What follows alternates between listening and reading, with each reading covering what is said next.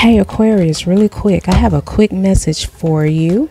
I am your dope astrologer and tarot reader, and I was compelled to draw some cards for you to get a message. So I hope you are well. I hope you are safe. Bottom of the deck, we have the Magician in reverse. So there's like energy here of you maybe feeling frustrated that something isn't coming to pass. You're not manifesting something. You maybe it's just that you're not getting communication from someone. This could also indicate some type of manipulation, whether it's just manipulating someone through your words, your actions, or you are manipulating the energy of someone or the energy of a situation, and it's not really taking hold. This could also be something that's being done to you.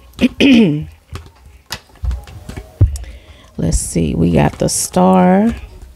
So there's something that it's not really giving what it needs to give. We have all major arcana here. So this is the Hierophant, Wheel of Fortune, the Star in reverse.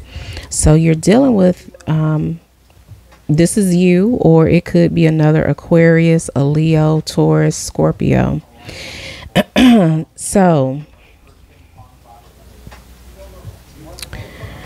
Aquarius, someone may be trying to manipulate your energy, or they're trying to like manipulate you into a situation somehow.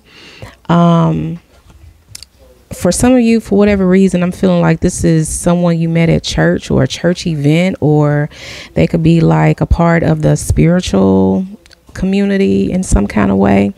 But I feel like there's someone in your energy that may try to like manipulate you. Like if you're single, for an example, they'll be like, oh, well, this is why you're single, you know, because maybe they're trying to talk to you and you're not interested. Oh, okay, well, this is why you're single, or I see why you're single, you know, that kind of energy, like someone trying to use reverse psychology on you. And I feel like some of that energy may get to you, Aquarius. Yeah, this is like low vibrational energy. And if this hasn't happened, someone is coming back to like kind of like they feel entitled to put you in your place, or, you know, make it seem like, oh, okay, you left me and you still single. You know, it's some type of like petty energy like that. Yeah. Like I was saying, it's gonna affect you with the Strength in reverse. It's going to affect your confidence. So if this is a spiritual attack, you already know what to do. You take you a salt bath. I forgot the Bible verse, but you basically just pray that whatever low vibrational energy is removed from your mind, heart, body, and soul, spirit, and your home. Light some dragon's blood incense. Sage is not really what you need when you're trying to get rid of actual energy. It's just to clean and clear things out. But if you're trying to get rid of something, dragon blood. If I don't feel like this is like spell work for the majority of you, but I feel like it's either that or someone who's just trying to hurt you with their words. They're trying to make you believe something that's not true. And it's going to affect you.